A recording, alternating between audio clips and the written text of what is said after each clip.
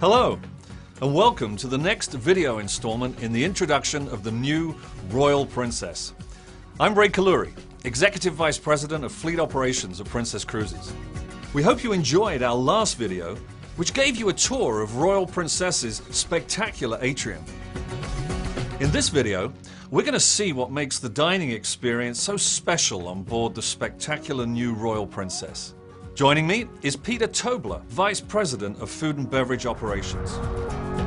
The contemporary design of the Royal Princess dining rooms continues in the style and tradition that our passengers have come to love.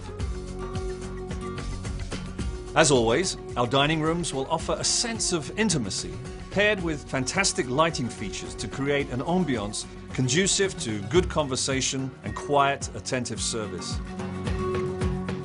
One of the features of the two forward dining rooms is a circular wine cellar in which passengers can enjoy a private dining experience around a special table with up to 12 seats.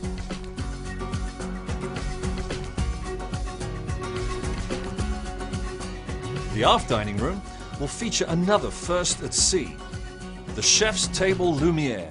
Once seated at this spectacular custom-made glass table, passengers will be magically surrounded by a curtain of light, providing a soft wall of privacy and the feeling that you're cocooned in a white cloud.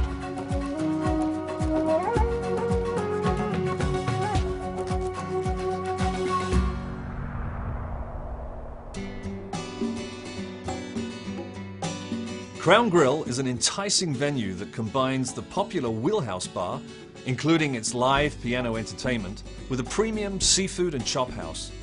The club-like ambiance of Crown Grill, with its comfortable leather booth seating, wood accents and low-level lighting, all contribute to a unique must-do dining experience. At the Crown Grill, we only use Starling Silver beef. It's an exceptional type of beef that goes through a 35-day aging process.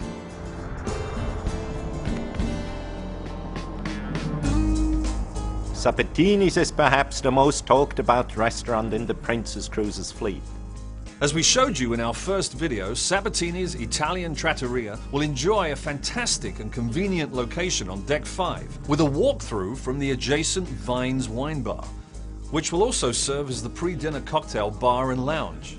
The centerpiece of the new Sabatini's on Royal Princess will undoubtedly be the grand wine display, offering an impressive selection of Italian varietals, including Chianti, Sangiovese, and of course, Brunello di Montalcino.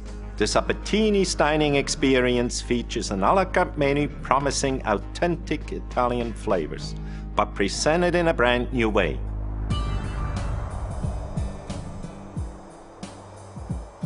The Horizon Court has doubled in size with 900 seats, plus an additional 350 seats outside on the open deck.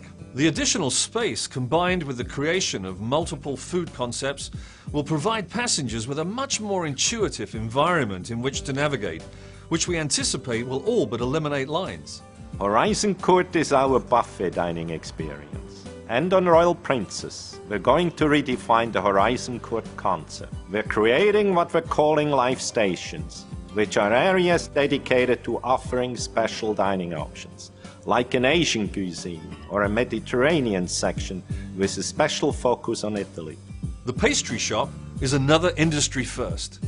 Instead of having a couple of pastry counters or stations as part of the main buffet, this is a completely separate and dedicated space, with its own unique design, decor, function, and seating area.